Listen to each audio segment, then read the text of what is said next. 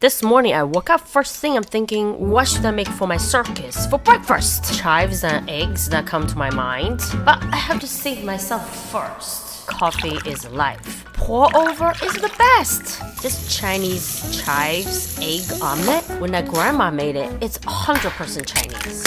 But today, since my kids is half Chinese, so I decided to add some cheese and sour cream. So this dish is West meets East. Because traditional Chinese cuisine, there's no dairy. I never had a cheese when I grew up. And my dad never even had a milk when he grew up in China. At least, actually, I had a milk. So most of Chinese people don't like cheese. My dad is afraid of cheese. Breakfast is ready.